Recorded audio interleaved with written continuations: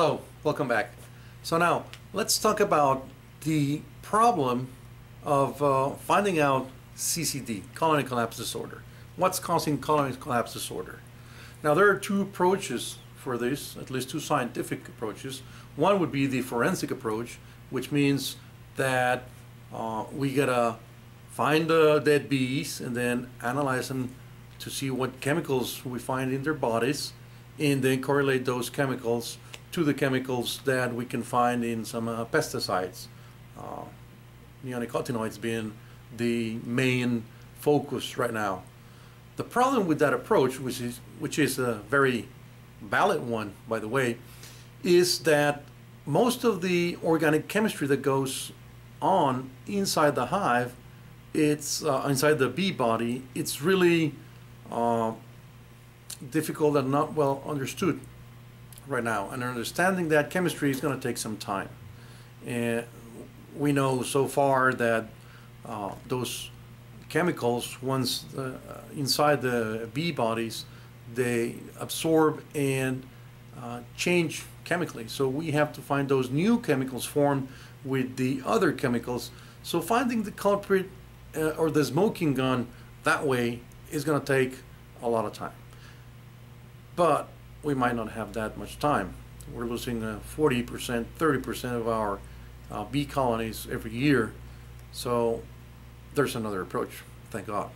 And that is the statistical circumstantial approach, which means that if we collect enough data, like the one we can generate with the Hive Genies, and we add that to a map, and then we can correlate the colony losses against events like farmers spreading out or spraying these pesticides, then we can create correlations and say, hey, every time you spread this pesticide, we had that event occurring 3 to 4 days after you sprayed. Or every single day that you spray, we lost 5,000 bees on a single day per colony.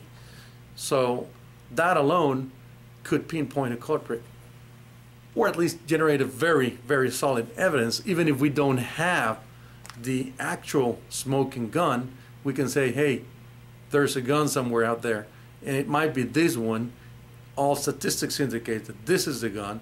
So what we're going to do is either you, as a farmer, stop using this pesticide, or we'll just not bring our bees here, or we'll wait 2 or 3 days after you spray your pesticide to bring our bees in. That's the way you handle that. You don't wait for pesticide companies to say, hey, my fault, I'm sorry, we're going to take this product out of the market. That's not going to happen. They're not going to lose money or their jobs recognizing a mistake. They just want a new product out before they can actually stop producing what they're doing. So can't blame them for that, although we should. But it's up to us, the consumers. So buying organic food, buying local food, the beekeepers, working with the farmers, hey, you actually need the bees, so protect them, okay? Look for other ways, look for other pesticides. What did you use 20 years ago? Is that not working? There are always solutions to a problem. Okay, so there's a lot of ways to model the bee population, okay? And one of the most mathematically beautiful models that I found is this by Miss Kelly Brown. And the math to model bee population is really, really complicated. Fortunately, I have another approach for you guys. But let me just show you what we're talking about here. So it starts with things like these and formulas like this, and then things start getting a little bit more complex. There's the model. See? Lots and lots of good mathematics. A lot more mathematics. I'm not gonna go through it, although I went through it superficially. I'm not a mathematician. I'm just an engineer, so I know enough to know I don't want to get into that.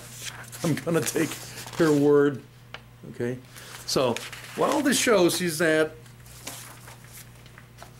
if bees die faster than the queen can lay them and replenish them, then the hive is going to die. And what she found with all those numbers is that if foragers die on average every 1.7 days that they're foraging, rather than the typical 4 or 5 days that they can actually live while foraging, then the death rate is going to be higher than what the queen can replenish. So the beehive is going to die eventually. So you want your bees, your foragers, to live more than 4 or 5 days. And what we did is, again, a mass balance of bees. So the bees that are born minus the ones that die equals that the growth, net growth in bee population. All right. So let's assume that we have 30,000 foragers and just 25,000 come back. So 5,000 foragers are going to be dead. The queen can only replace about 1,500 a day. That means that if we lose 5,000, then we're going to be able to replenish 3,500. Eventually, if we have a high population of 60,000 divided by 3,500, then we only have 17 days left of our hive population, which in reality is much less than that, because the beehive needs some hive bees to act as nurses and to ventilate the hive and to tend to the queen. So the death rate is going to be much more higher than that. Assuming that the foragers die at a much higher rate, then you would definitely have something like 4 days of life. Example, if you lose your foragers at a rate of about 1.7 days, then it means that you lose about 13,000, 1,500 foragers a day, which is about half of the 30,000 forager population. And in that case, then you only have about 4 days left. Now, the tricky part is that if you just look at your hive, you're not going to be able to tell that, because you're going to see a lot of activity. You're going to see a lot of bees flying out and a lot of bees flying in. So when half of the foragers don't come back, what the bees are going to do is the hive bees usually stay for 18 days inside the hive. But when not enough food is coming in because the foragers are not making it back, then what they're going to do is they're just going to go out before those 18 days are over. And in a nurse bee or a hive bee can be out in as little as 4 days. So you're still going to see the 30,000 bees going out every day, but what's going to happen is that their ability to sustain and feed the brood population and keep them cool or warm is going to be greatly diminishing. So you're still going to see a lot of activity at the hive entrance, but then 4 days later or 15 days later, you just open the hive and there are no bees in. Of course not. They all went out foraging and they all died. And even you still have a queen, and even though she's still capable of laying, there are not enough bees to take care of the brood or the eggs. So she's going to reduce her laying rate, and eventually the hive is going to die or be reduced to a nuke size. So that's kind of the problem. But with the Hive Genie, you can detect the losses the same day, because if you get your bees that go out and your bees that come back, so you're missing 5,000, the same day that you lose 5,000, you can trigger an alarm saying, hey, we have bees that are getting lost at a higher rate than the queen can lay them. So anything about 1,500 would trigger an alarm and let you know that something is wrong.